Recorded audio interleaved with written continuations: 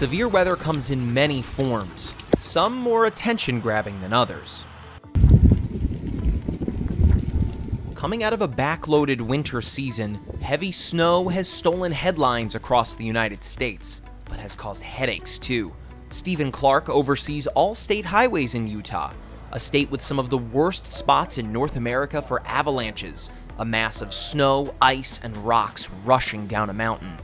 They're starting up around 10, 11,000 feet elevation, and then once they reach the roadway, they're down around 7,500, 8,000 feet of elevation. They travel that distance in about 40 to 50 seconds. So they're really, really quick. Once there's a failure in a weak layer and the avalanche in the slab forms and it starts sliding downhill, it's fairly instantaneous from when it goes to 0 up to 70, 80 miles an hour. Even with winter in the rear view, Clark and his team know they're not out of the woods just yet. Avalanches can happen with 5 inches of snow, and they can happen with 500 inches of snow. They don't really like to fit into checkboxes because these situations can be so dynamic and they can change so differently over time, and that's what makes this job really difficult and really interesting.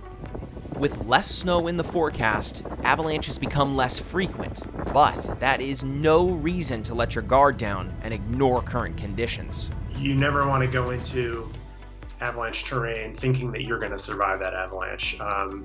Certainly, people go into avalanche terrain all the time, and they can do it safely at certain times. But you should never think that you're going to get into an avalanche and survive that avalanche. From snow and ice to heat and humidity, or lack of in some cases. This time of year, heat can help to feed intense thunderstorms, but can also have a direct impact on your overall health if you ignore it. It is rather a silent killer. The CDC has annual estimates of 600 to 700 people dying from extreme heat every year. That's Kimberly McMahon with the National Weather Service. She oversees programs to better educate the public about the effects of extreme temperatures. A huge difference between tornadoes and other forms of severe weather is you can see it. I think because people can't visualize it. It's not like a tornado. It's not like a hurricane. You can't say that word and have a visualization that it doesn't necessarily it's not at the forefront of everyone's mind. Eventually, your body could reach a point where it's no longer able to cool itself, and that unfortunately could become deadly. Heat illness comes in 3 stages, with each stage more dangerous than the last. Heat cramps, heat exhaustion, and finally, heat stroke. Heat cramps can sneak up on you if you're not paying attention. Painful muscle cramps or spasms, usually in the legs or abdomen, and then heavy sweating. From there, heat exhaustion becomes far more serious. You'll have heavy sweating, weakness. Your skin will actually be cool and pale and clammy. Your pulse will be fast but weak.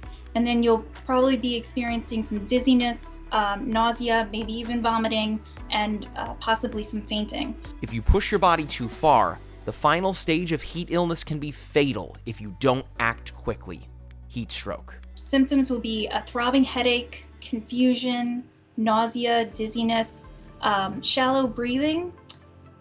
Your skin will actually be hot and red. Your pulse will be strong but rapid, and there may be fainting or losing consciousness. And last but not least, the term for heat stroke really means your body temperature is above 103 degrees Fahrenheit. Heat can impact more than just humans, but the land itself can become primed for another dangerous situation this season: wildfires. As we've seen, especially in the last few years, these fires can just expand considerably in such a short amount of time, given all the factors with weather and things that we have. Robert Foxworthy has seen his fair share of fires in his 20-plus years as a California firefighter, but wildfires, especially in the Golden State, rank up there as some of the worst and most difficult to put out. Ultimately, the goal is the same, stopping it as small as possible, but the wildland side just throws in that kind of extra pieces where the expansion can be bigger, it can get larger, and those efforts seem to be a little more difficult at times, given location of fires and terrain and weather conditions and all the things like that. Look at that now. Last year, wildfires started late in the season in California, but once they got going, records began to fall. In total, more than 4.2 million acres burned across the state last year, almost the same size as New Jersey. In total for 2020, CAL FIRE confirms more than 9,900 fires, more than 10,000 structures damaged or destroyed, and 33 deaths directly linked to wildfires. The season also featured the state's first ever gigafire, a fire so large it burned more than 1 million acres in total, an area larger than the entire state of Rhode Island.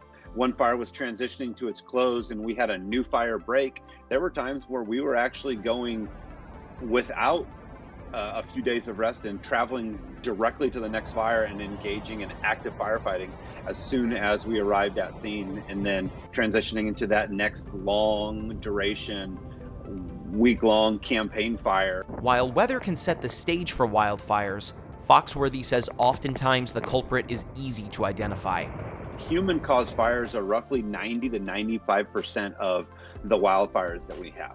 And those aren't necessarily intentional fires, accidental fires. There's so many ways that we can get fires to start. Dry conditions, heat, and fuel, leaves and sticks on the ground, can take a spark from a car passing by to a massive state of emergency type fire. But then there is a roughly 10% chance fires are caused by something other than humans. The weather.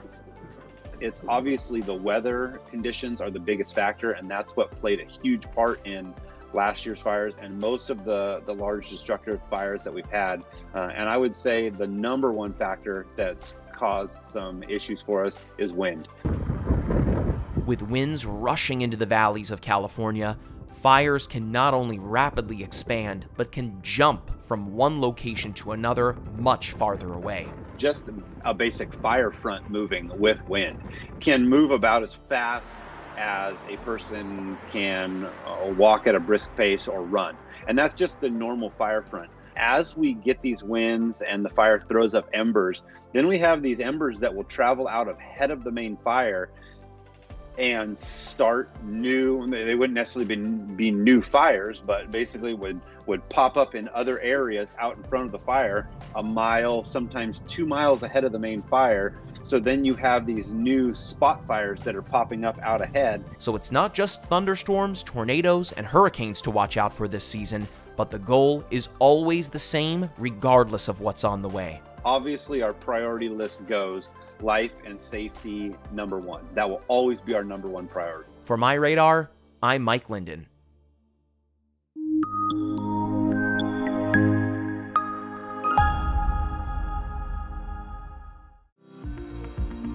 Follow MyRadar on social media: Facebook, Twitter, Instagram, and YouTube. Download MyRadar on iOS, Android, Amazon Alexa, Xbox, and Windows.